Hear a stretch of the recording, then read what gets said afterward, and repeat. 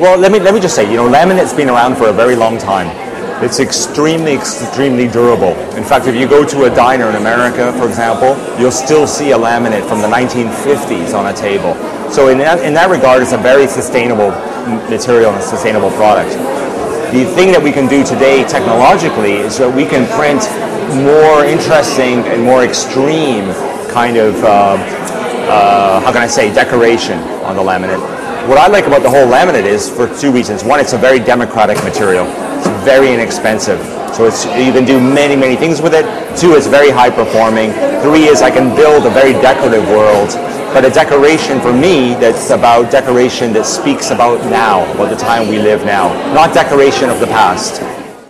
I would live here any day over almost any house in the world. Can you imagine living here? I call it digi-pop language. I wrote a book on Taschen. I showed 300 different digital images of different decoration that is trying to capture the age we live. Now, if we analyze decoration historically, decoration always talked about the civility of a time, the religion of the time, basically the human behavioral aspects of the time. So new decoration today should speak about our time. And what is our time? Our time is digital, it's highly communicative, it's a shrinking world, it's full of data, it's full of information. So in turn, I think decoration today should speak about this new information age. So that's the decorations and the ornamentation I'm trying to develop. Well, I think let me just say, design is performance, it's inseparable function and aesthetics. And I think in a way that's the problem, I think, for a larger audience is that they feel that design is something that doesn't work. But design should work seamlessly, and then at the same time, it can increase our pleasure, it can increase our emotions, it can grant us a better life, it can make us feel more alive, it can give us energy, it can inspire us. All the floors of my bathroom are like this. All my entire kitchen is like the pink one over there. If a designer is going to go and shape the world, they better believe in what they're doing. I live what I do. Saloni at one time was the furniture industry, and it was more of a place for the furniture business.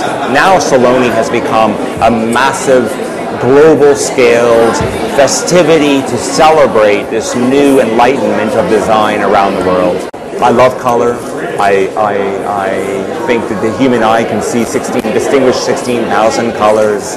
It's an amazing sensorial quality that we have as human beings, like taste. And a world without color is like bland food. I don't know. I think that for me, the world is phenomenally inspiring, and I'm working in 32 countries, and I find it that I get very excited about having the opportunity to see the way the world is changing firsthand, on every level, from an economic and business level to a social level to I don't know how you would say, to a kind of anthropological level. The world is becoming a one. It's really shrinking.